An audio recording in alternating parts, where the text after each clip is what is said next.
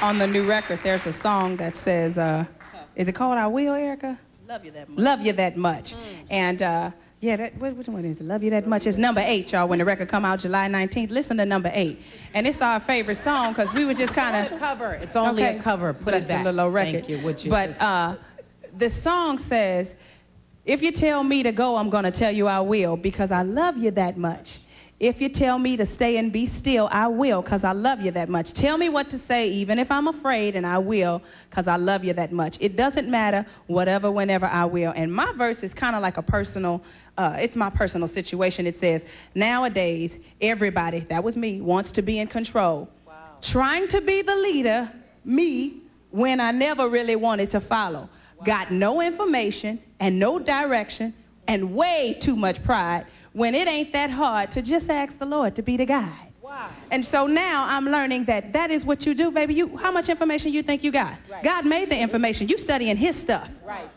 What do you know? You're right. Just I don't even know if we can classify it as a fraction.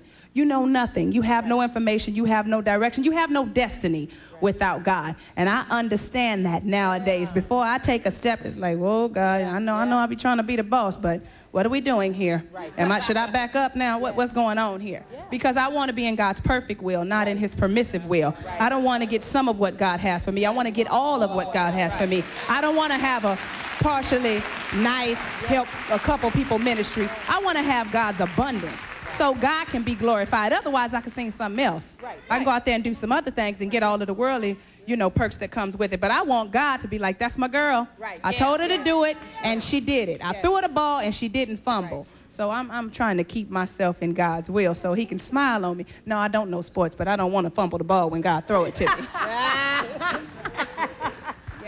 I want to kind of echo what Erica was saying.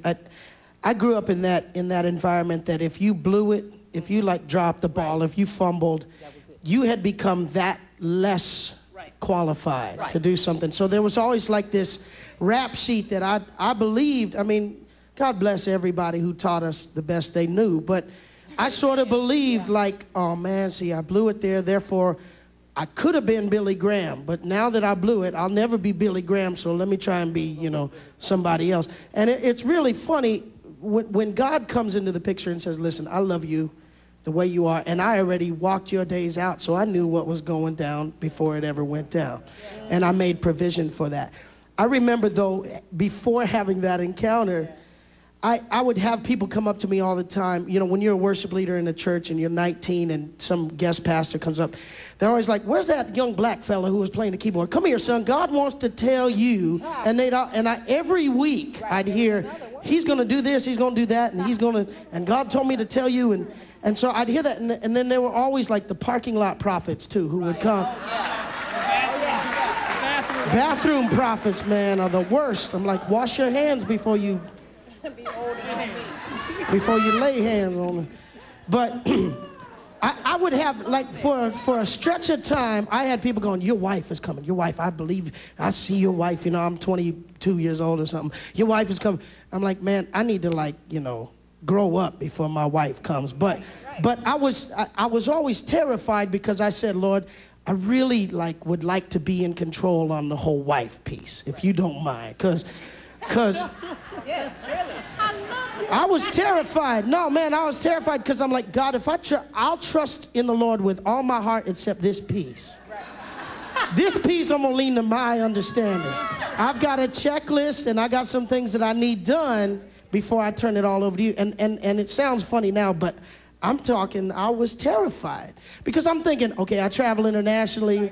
I'm gonna end up in Africa and there's gonna be some girl who's like taller than Yolanda, come out of the bush somewhere, go, God told me I am your wife.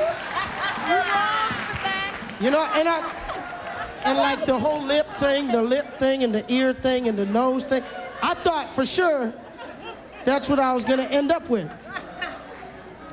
But to obey is better than sacrifice, is what Jay had said. So I remember having this one night, kind of like Jacob had, you know, wrestling, man. And I'm like, God, listen, man, please, just leave me alone on this one. I'll bring her to you. You bless it, It's all good. We'll move on. I saw other people do that, you know. Did I say that out loud? My bad. But I remember the Lord saying, let me see your little list. He goes, I can bless all this, or you can just trust me. And if you'll obey me when I say this is it, then it's going to be okay. And I remember the night I met my wife, I shook her hand, and of course I had been seeing her from the stage. And I was singing, you know, a song to Jesus, but in my mind I was singing, Be honest. isn't she lovely? And God is good, man. But I ended up meeting her, and I tell you, I heard this voice as clearly as I'm speaking right now. It said, be careful what you say next, because this is your wife. And immediately my checklist and my little dumb list went away. And 11 years later, I am the most blessed man on the planet because of obedience. And who I am as a minister today, I'll tell you, you've met Melissa. If it hadn't, you all have met Melissa. If it hadn't been for Melissa, I would be the biggest punchline to every joke you ever heard. She's the queen. I'm like this foot soldier trying to make it to the castle, but she is the most regal, royal, beautiful woman on the planet. And who I am as a minister and as a man and as a father and just as a brother is because of her completing my life. But without obedience, I certainly wouldn't be sitting here. I'd be at home with my checklist, depressed. I'd be with Umbaga. I was trying to avoid Umbaga. You know you're wrong, right? Taller than you. But gee, that's tall. That's what Umbaga means, taller than Yolanda. Umbaga is going to be good crazy. for somebody. Oh, my God.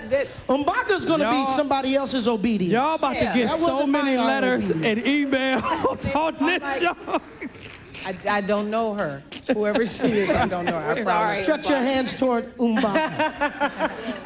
That was Israel, ladies. The ladies views and gentlemen. expressed by That some was- of these panel members are have not nothing to of do. mine. Look, have nothing to do That's with just J. my Mark. story. I'm sticking to my That's his stuff. story. I'm a blessed man. But it's a blessing because, you know, we're so straight and never laugh. And we were just talking in the back, you know, you gotta laugh. Yes. You gotta, you know, the laughter does the heart good. You know, it's like good medicine. Do it every day and you'll be all right, you know. But